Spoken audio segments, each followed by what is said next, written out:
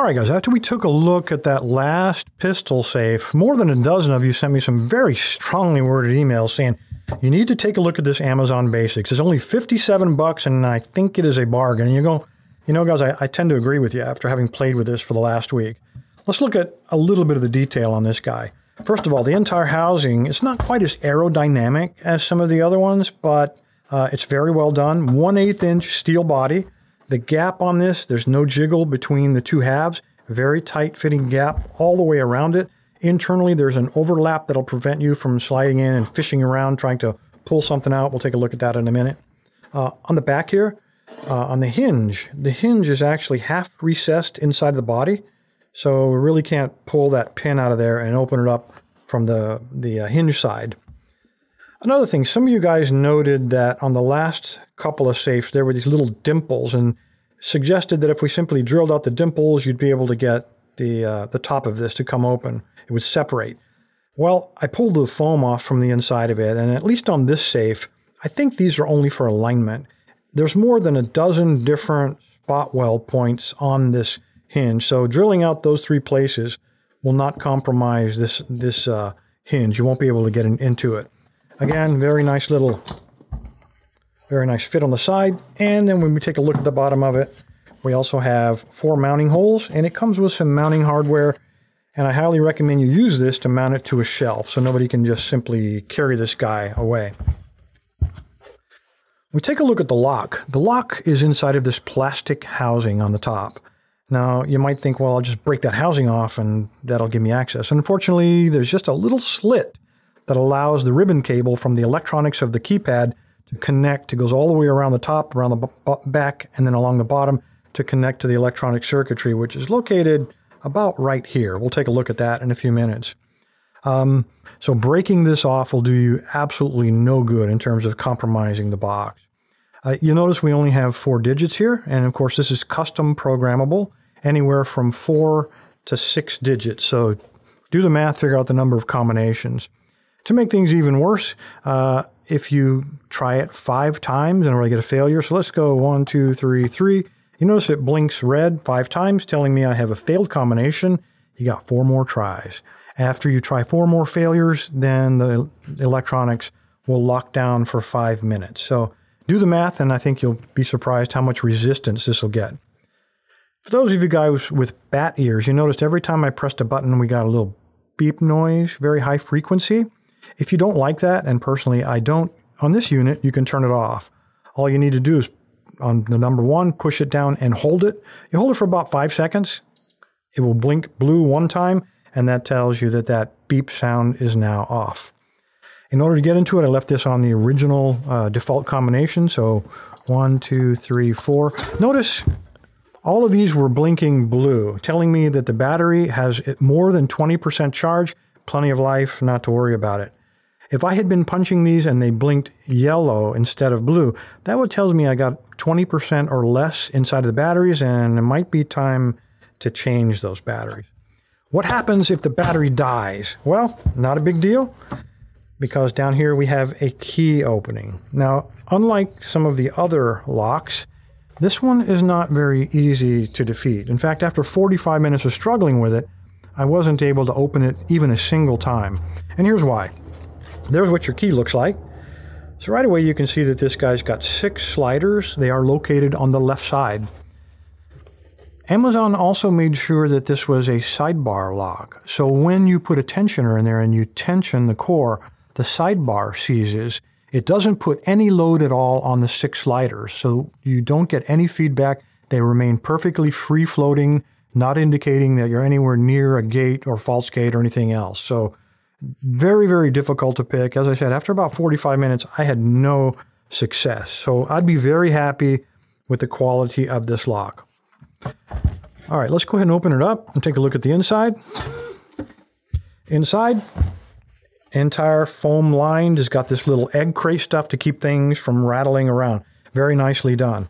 Also on the side of it, we have a lip 360 degrees around it. You are not going to be shimming it. There's nothing in there to shim, guys. But more importantly, it doesn't let anybody look through the side to see what you have or use a piece of wire to fish out documents or whatever else you might have inside of there. Up in the front here, we have a battery pack. I'll take a close look at that, and the entire electronics package. Let me go ahead and change the angle of the camera. Let's take a closer look at this, because I want to show you how much thought they put into this entire module right here.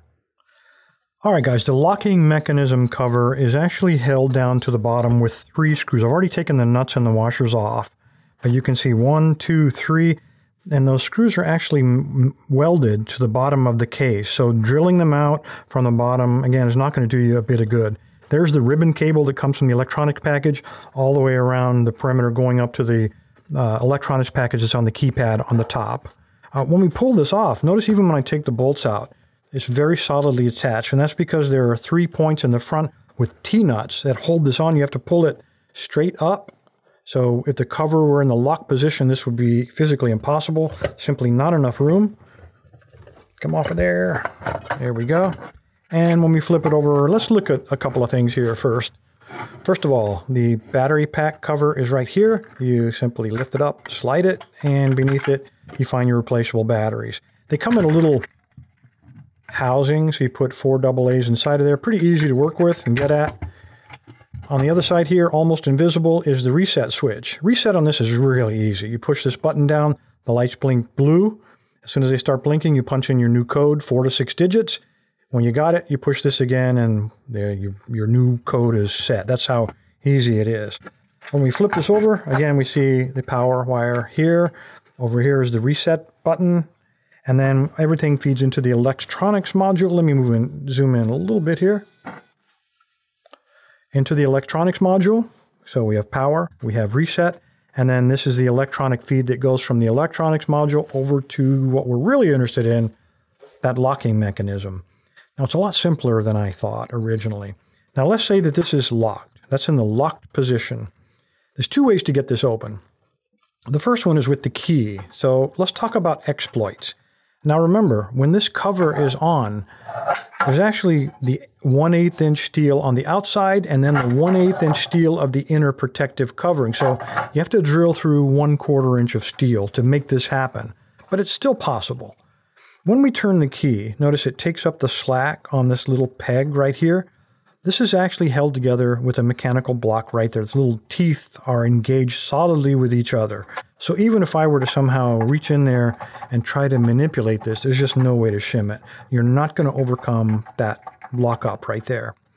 So we turn the key, he starts to pull on that little peg, he'll pull him apart, and we get an unlock, which leads us to the first possible exploit.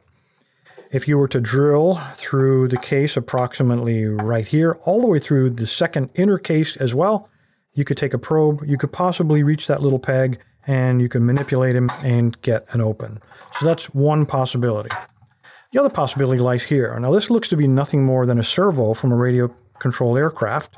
I will punch in the code. Notice he has an offset actuator, and he'll rotate around. And he simply triggers that same lever to unlock. Now let's lock it again. I'll do it one more time. Watch him right here very closely. Okay, pretty easy to do. All right, let's lock him up. Again, second possible exploit. If we were to drill through the top cover right about here, and then drill also through the inner protective housing cover for that, so 1/4 inch of steel, I could possibly get a probe in there, and I can manipulate around and hit that same part of the lever that little actuator from the servo hits and get an open.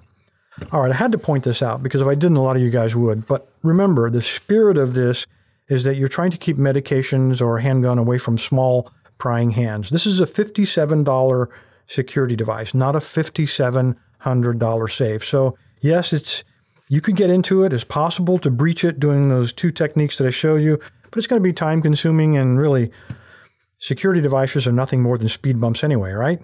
And that's what this thing does for 57 bucks. Well, guys, I don't know who Amazon paid to design and produce this thing for them, but I got to give them credit. They did a great job. I could find no real way to defeat this in a very short period of time. If you're looking for a way to secure your handgun or some other valuables for a moderate amount of time, if you're looking for a decent speed bump, I think this is definitely worth considering, especially at a price point of only $57. As always, I'm going to give this away. If you'd like to win this, stick around. I'll tell you how to do it. But I would like to say, because of the weight And the size of this, if you live anywhere outside of the continental United States, you can still register and you can still win it, but you will pay the shipping for this one. Anyway, guys, appreciate your time. Stay safe. Stay legal. All you need to do is navigate to locklab.com, the tribal website, and scroll down in the middle of the page. You'll see all the giveaway buttons, Monday, Wednesday, and Friday. But the one you're looking for is the Weekend Review giveaway, purple band. Just click on it. It'll take you to the registration page. Again, scroll to the bottom, put in a good email address, so if you win, I can get in touch with you, let you know. Put in a username, doesn't matter what it is, and click Submit. When you're done, you'll get a green check mark confirming your entry. Thanks, guys.